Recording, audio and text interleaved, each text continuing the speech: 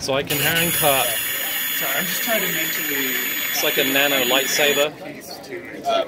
I love it. Yeah, it's using plasma to cut the aluminum.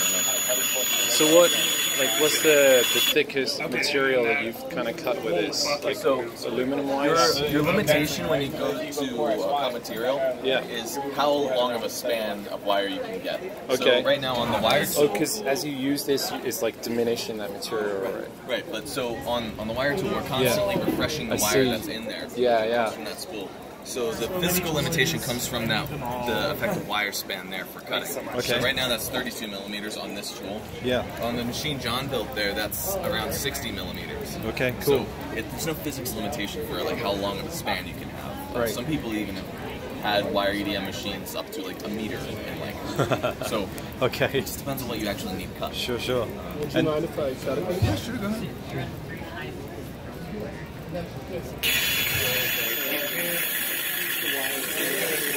That's wild. That's so cool. Right? I love how you're just using like WAGO connectors to shove the wire in. And then how thick, I love those things. How thick is is that aluminum that you got? Yeah, this is aluminum. So this is, here, would you like to try? This is for just... This is $600. What's happening with this? So what we're doing is we're vaporizing the metal that's in there. And we're also vaporizing the tool you're holding a little bit too. So we're stimulating thousands and thousands of little lightning bolts between the work material and the tool material every second. And that's what that plasma and hits is. So this is electrical discharge machining, and then those electrical discharges are what vaporizing material is. And we're able to cut any conductive material, be it aluminum like here, or stainless steel, hardened steel, titanium, tungsten carbide. Anything electrically conductive we can vaporize. It's just a matter of Dude, I love how that. fast you're going to vaporize. Oh, so you could have like a really long rod, and if you had some... you can do a really high aspect ratio hole. This one's falling out. I don't feel like I shouldn't touch it. So how? Yeah, it's definitely looser in there. Is it low voltage, high ampage?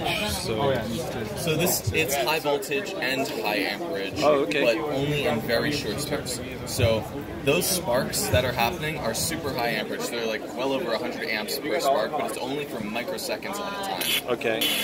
And so because of that, we're able to actually vaporize the material. So this is an example of something I cut the other night on the Ender 3. I didn't need this. You just sliced all the way through it. Yeah, I didn't need the hot end anymore. Ender 3? Yeah, you modified with your with the wire tool on there. Oh yeah, I didn't even recognize it as an Ender 3. That's freaking awesome. So we have a wire EDM tool. I didn't need the hot end anymore from our Ender, so I threw it right back in the machining bag. That's cut like through the brass, aluminum, steel, and hardened steel. I want to cut all my things. So hardened steel as well. Okay. Yeah, so that's just an example of how we can cut varying different thicknesses at the same time and varying different types of materials. Half millimeter aluminum is in there right now? Yeah. Okay, cool. Those are just some of the ones. So you could go through more like thicker material, but you'd end up vaporizing more of your I don't know what you call this. Rod, that's just a brass rod, and that's just being used for demonstration. Yeah, and it could just be regular brass, right? It's not like there's any exotic materials. Right. Well, I mean, all of the brass that we're using is lead-free brass, but that's like the main thing that we're talking about. All right, cool. Yeah, so then the wire tool itself, you can see there's actually a wire in here. Yeah. Instead of using a brass rod, we're using a 0.3 millimeter brass wire, holding it under tension. Yeah, and you're kind of pulling it through, hopefully before it completely vaporizes, right? Right, so we have a spool motor on the back here that keeps pulling the wire through, and we have a pinch roller on the front here. Right. Now this provides the tension while the motor back here is pulling it. Yeah. And then there's a ceramic wire guide right in here that prevents XY translation of the axis. Right, so you don't want it to wander. Right, gotcha. Exactly. So it comes around this, and it becomes part of the circuit here at the tungsten carbide block. And it goes onto the waste board. Yeah. Dude, so is there anything exotic? Like, are you just using like salty water, like regular stuff? There's no special. Okay, so there's no special solutions then. The only thing exotic is the PowerCore. Okay, to do the high frequency robotic damage control. Exactly, we have high frequency, high power pulses. Yes. And that's pretty tough to do. Right. To make them consistent, make them high quality. Yeah. That's what. And that's the thing that like. So and that's the limitation. It's basically okay.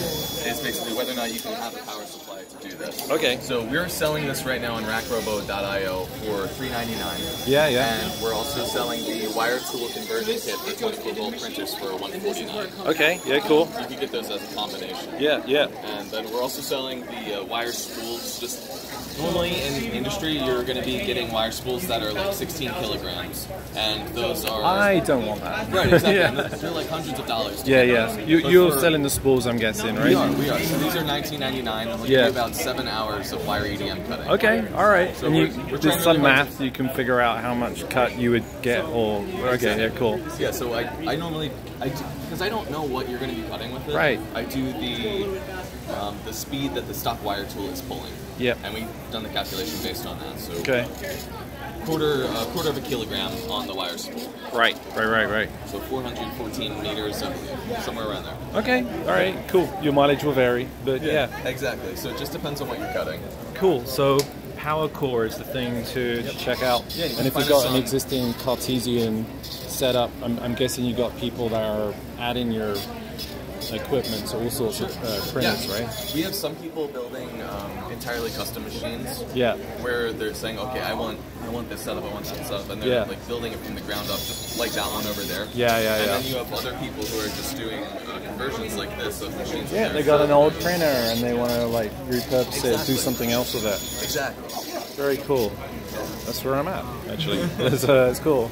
Well, thank you so much. I really appreciate that.